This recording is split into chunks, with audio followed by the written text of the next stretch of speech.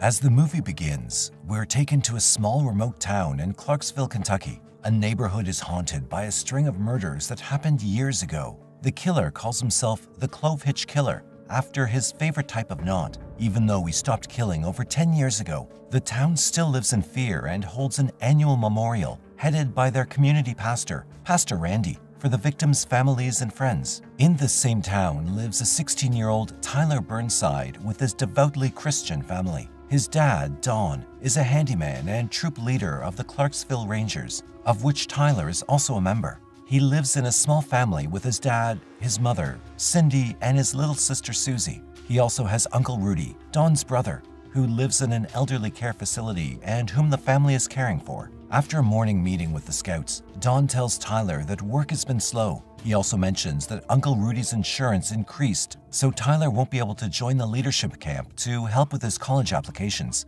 Despite feeling disappointed, Tyler knows they have to put family first. Later that night, Tyler sneaks into his parents' bedroom and steals the keys to his dad's truck. He meets up with Amy, a girl he goes to church with that he likes. Soon enough, they start making out in an empty parking lot. As they make out, Amy finds a picture of a naked woman in bondage near the passenger seat. Tyler immediately denies that the picture is his, but Amy is quickly weirded out by the situation and tells him to take her home. The following day, the family picks up Uncle Rudy and they attend church together. During the praise and worship, Tyler can't help but feel like he's getting weird looks, especially from Amy. After the service, Billy, one of his churchmates and also a scout member, approaches him and talks about a girl lurking in the parking lot. He feels creeped out by her and tells him that she does the same report on the Clove Hitch killings every year. Tyler accuses him of having a crush on her, but Billy responds with disgusting things about the girl. Their conversation is cut short by Tyler's mom, who tells them that they have to go. As they leave, he gets the same weird look from the girls again. At home, Tyler receives a text from Billy and learns that Amy has told the whole school about the photo incident. Later that day, the family attends the annual memorial for the Clove Hitch victims headed by Pastor Randy. After the service, Tyler confronts Amy about the photo and tells her that it isn't his. However, Amy tells him that she only told one person and didn't intend for the whole school to know. As Amy leaves, the girl from the church named Cassie approaches him. Tyler confronts her for being a weirdo, but she retorts back about the photo, prompting him to leave. Later, when his parents leave for the day, Tyler goes to his father's shed, feeling curious about the photos. He searches through his father's things and finds nothing, but at the last minute, he spots a loose board in the floor. Curious, he opens it up and finds a dusty old box. Inside the box were countless bondage magazines and a single Polaroid photo of a woman tied up and gagged. On the photo, written in pen, was a caption that says, "Nora, Lucky's favorite." The Polaroid disturbs Tyler to the core, and he stashes it back into the box. Next, Don gets back from the community center and goes to his shed, only to find that the lock has been touched. Later that night, Tyler lies awake in bed, thinking about the disturbing picture he found in his father's possessions. Unable to sleep, he goes to the living room and looks up the name he found in the Polaroid. It turns out that Nora Devlin was one of the Clove Hitch killer's victims. Suddenly, a light turns on and his mother interrupts his research, eventually sending him back to bed. The next morning, his mother sends him to his father to have the talk, thinking that her son has been up all night searching for erotic photos. At the shed, Don tells Tyler that he knows that he took his truck last night. He then tells his son that he understands the conflicting feelings between being a devoted Christian and being a teenager undergoing puberty. However, Tyler leaves the awkward talk, feeling more confused than before about his father. Trying to clear up his name, Tyler heads over to Billy and tells him that the photo isn't his. But uninterested, Billy doesn't listen to him. Desperate for help, Tyler goes back to the church and sees Cassie again and follows her into the woods. He then asks her for her help in investigating the Clove Hitch killings. Initially, Cassie is hesitant, but eventually she tells him to meet her at 3 at her given address and to bring cookies with him. The next day, Tyler rides his bike to the address Cassie gave him. Once there, she gives him a box full of copies of evidence from a case and a book that talks about the killings. It turns out that her grandmother used to work on the case and wrote a book about it. She then tells him that every serial killer has a signature style, like a fingerprint, including the Clove Hitch killer. The killer had the same entry points, the same elaborate ropes on the bodies, and a clove hitch knot tied to every victim's house. Cassie also mentions that she doesn't believe that the killer has stopped, and she's working to catch him on his weakness. In the evening during family time, Tyler lies to his family and tells them that he'll be spending his afternoons volunteering as a tutor. In reality, he'll be working with Cassie on investigating the Clove Hitch killings. Tyler spends the next afternoon sifting through evidence with Cassie in her room. Unbeknownst to him, Don has followed his son and is watching his every move. When Tyler gets back home, Don confronts him that he knows he hasn't been tutoring, but sneaked out to meet his girlfriend. He then tells him that he shouldn't lie to his mother and instead invite the girl tomorrow for dinner. As a result, Tyler invites Cassie over for dinner and asks her to pretend to be his girlfriend and not to mention any of the investigations they're doing. Later that night, Cassie joins the Burnsides for dinner. After an awkward start, Cassie hits it off immediately with Tyler's parents. On the way home, Cassie jokingly asks Tyler if he thinks his dad is the Clove Hitch killer. He looks horrified at the question and tells her about the magazines, the shed, and the Polaroid. She reassures him that it's normal for adults to have kinks and there's no way that his dad could be the killer. When Tyler gets home, he joins his family in washing the dishes. Despite Cassie's reassurances, he remains disturbed at what he's just unearthed. At midnight, he hears knocking coming from his window. It's Cassie. She's come to tell him that the fifth victim received a note a week before she was murdered. Tyler then takes her to the shed and opens the loose floorboard, but the box is already gone. However, she reaches her hand inside and takes out a piece of paper. The two teenagers look shocked as they unfold a blueprint for what looked like a dungeon of horrors. Cassie quickly takes a picture and leaves, while Tyler goes to one of their vents drawn in the blueprint. He goes into the crawl space and finds a false wooden cover. He pushes the cover away and squeezes himself into a small makeshift den. As he turns on the light, he sees a small room with an incomplete toilet and shower. On the side is a box full of bondage magazines, grotesque sketches, and a small tin container. Tyler opens the container slowly and takes out a bunch of driver's licenses tied together. With trembling hands, he sifts through the licenses and sees Nora Devlin. Tyler's worst fear has come true. His father, Don, is the Clove Hitch killer. The next day, his father insists that they go camping. Tyler is reluctant to go, confused about his feelings for his father, but he eventually agrees. In the woods, they bring their rifles, hoping to practice for Tyler's rifle merit badge. As they take a break, Don cleans out his rifle and asks Tyler if he's told anyone. Tyler tries to deny it at first, but he confronts him and lets him know that he's aware that Tyler has been into his shed and his crawl space. Don then reveals that the box belonged to his Uncle Rudy. When they were younger, both of them, Don and Rudy, had an interest in these kinds of photos. When they got older, Don stopped, but Rudy got worse to the point where they had to ask him to turn himself in. That's when his Uncle Rudy tried to kill himself by crashing his car. Tyler is shocked to learn this, as he was initially told that his uncle got into a car crash resulting in his condition. When asked about the photos, Don defends himself and tells them that he had intended to burn them, but there was never a right time. Eventually, he just stopped trying in order to save his family from hurt and scandal. Finally, Don then apologizes to his son, but Tyler tells his father that he either has to turn in the evidence or destroy it once and for all. When they get home, Don brings out all the magazines, photos, and even the licenses, and burns them all. Meanwhile, Tyler watches, thinking to himself that this is really the right thing to do. The next day, Tyler attends a class tying knots with his father, who continues to pretend as if nothing has happened. Then he goes out of class to talk to Cassie, who's angry at him for ditching her. She's finally figured out that the blueprint was for the Burnsides' house, and she's actually gone into their crawl space. He insists that it's not him and that his father has explained everything. However, Cassie doesn't believe him and takes out the files from the case. Meanwhile, Billy goes out into the hallway and calls out Cassie for being deranged. He curses her, and Tyler immediately lunges at him in her defense. A fight erupts, and Tyler is sent to Pastor Randy, who reprimands him for his behavior. When Tyler gets home, he receives an apology note from Cassie on his window. The next day, Tyler boards the bus for his leadership program as his father managed to find a way to fund his retreat. As Tyler bids his family goodbye, he climbs onto the bus with an uneasy heart. Meanwhile, with his son away, Don suggests to his wife that she and Susie should go visit her grandmother. Cindy agrees to take a week or two off and sets up the plan with her husband. The next morning, Don bids Cindy and Susie goodbye.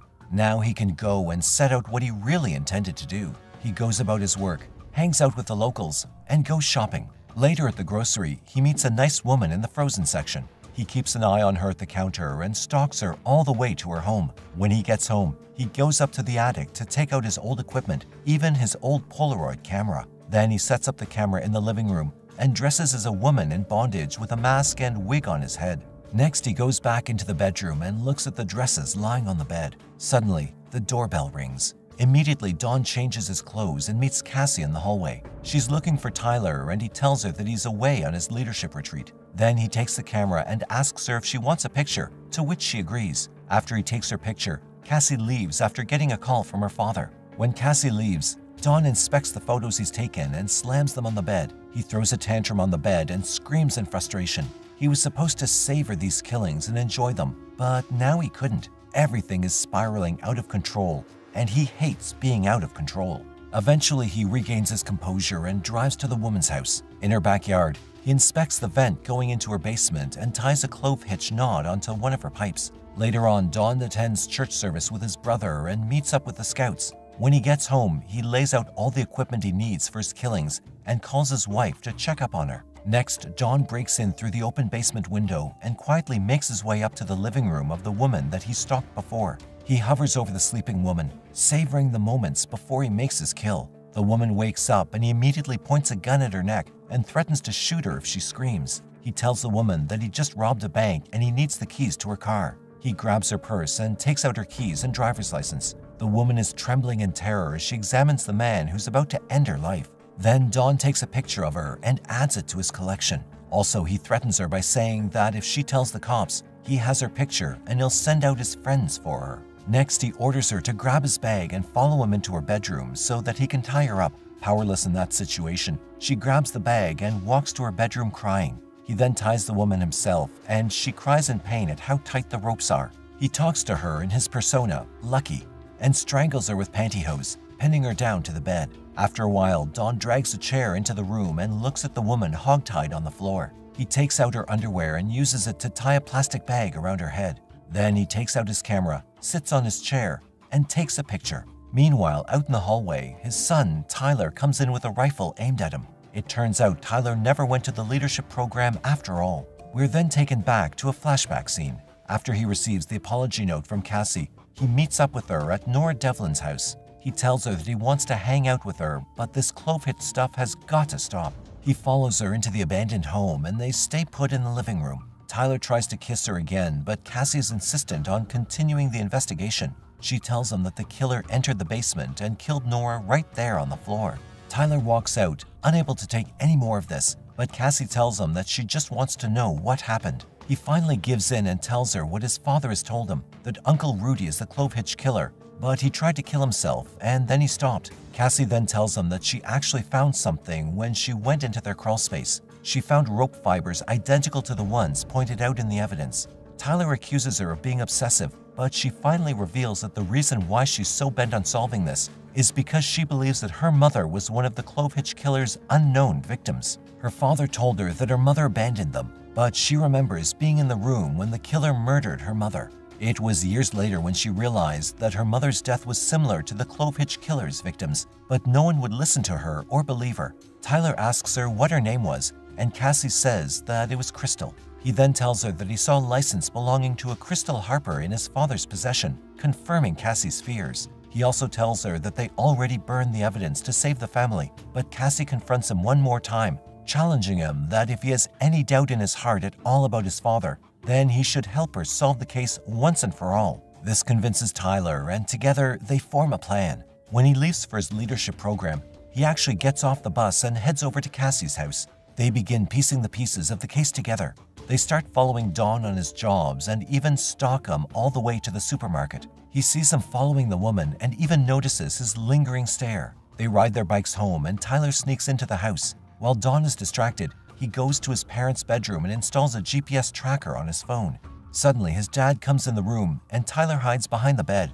He watches in shock as he sees his father wearing women's clothing. He sends a message to Cassie to help him, and she immediately comes to his rescue by ringing the doorbell. He then bails Cassie out by calling her and pretending to be her father. Back at her place, they keep their eye on the tracker and his dad's whereabouts. Cassie grows tired of waiting and they track Don back to the woman's house. When he joins Cassie in the backyard, she tells him about her horrifying discovery. Cassie has seen Don tie a clove hitch knot onto the pipe. They peek into the window and confirm that the woman from the supermarket lived there. Later that night and the next day, Don's tracker didn't move. The two teenagers return to Tyler's house and find that Don has left his phone on the bed. Tyler takes out his father's rifle and they ride back to the woman's house where they find Don's car on the street. Then they break through the same basement window and quietly explore the house. With his rifle out, Tyler and Cassie sneak behind a counter wall as Don walks in and takes one of the dining room chairs. Next, Tyler walks to the bedroom, weapon in tow, and finally catches his dad in the act. Don reprimands him and tells him that he shouldn't be pointing a weapon unless he intends to use it. As Tyler demands his father turn himself in, he orders Cassie to free the woman. Don then tries to turn the situation around and tells him that Cassie is manipulating him. But Cassie calls Don a liar and runs for the gun, but he grabs her and slams her across the wall. He then takes out the bullets from the revolver and coaxes Tyler to hand him the gun. Tyler, feeling completely conflicted between his father and this killer, reluctantly hands the gun to him. Don then points the rifle at Tyler and pulls the trigger immediately, but the gun is empty. Tyler then lunges at him, trying to pin him on the bed, but Don soon gains the upper hand. Tyler struggles as he kicks and scratches at his shoulders. Suddenly, Cassie comes from behind and hits Don's head with a lamp. With the impact, Don collapses on the floor and she gives him another hit to the head. Later, as she tries to call the police, Tyler stops her and shakes his head. Weeks later, Dawn Burnside is still missing. Cindy, Tyler's mother, is on the verge of a mental breakdown, but has managed to keep it together for her children, unaware of what her husband was doing and what her eldest had done. When they go to the community center, Pastor Randy is waiting for them and tells Cindy the grave news. They have found Dawn's body. Later that day, Tyler meets up with Cassie again. They agree to do nothing, for they know the police will never be able to connect it with the Clove Hitch Killer because the woman never saw his face. When Tyler gets home, his mother slips into his bedroom and talks to him. She tells him that the police had found Dawn's body and wanted to talk to him, but she told them no. Shortly after, his mother breaks down and he comforts her. After his father's funeral, Tyler is awarded as a troop leader and reads a speech in honor of his father. He looks out to the crowd, spouting lies, for only he and Cassie truly knew what a horrible person Dawn was. He knows how he and Cassie dragged Dawn into the woods, set up the place as if he was camping, and laid out his gun as if he was cleaning it. The police and the people might believe that Don Burnside accidentally killed himself while cleaning his gun, but Tyler knows that it was his own finger that pulled the trigger. The movie ends.